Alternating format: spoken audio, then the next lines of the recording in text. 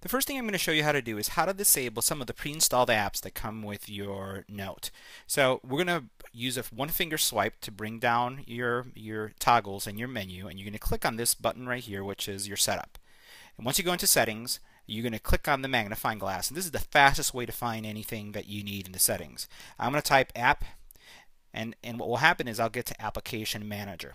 I'll choose Application Manager, and then what you're going to do is you're going to look for the programs that you want to disable. So I'm going to go down and I'm going to look for some applications. I'm going to choose SD card running, and then I'm going to go all the way up to all. All is going to include every application that's been downloaded, even those applications that are pre-installed. And I'm going to look for some of the AT&T apps. So for example, I don't use AT&T Family, so I'm going to tap that. And then notice how you have an option here that says turn off. I'm going to tap turn off, and I'm going to say OK. Now, what you'll not see now going forward, now that I've done this, and let me go back to it, and we'll go back all the way to all of them.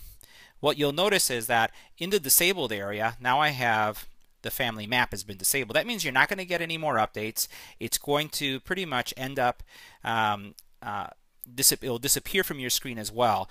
You won't uninstall the original version of it that came pre-installed, but you won't have to worry about updates. It's going to take up less space because it never will get updated. So I'm going to go through and look for other things, like I don't use the AT&T Mail, so I'll go here and I'll choose turn off. I'll say OK, and then I'll go back.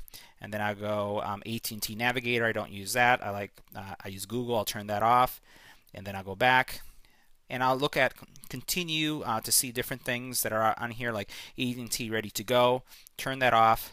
Say OK, and go back, and continue to find different applications that are unnecessary.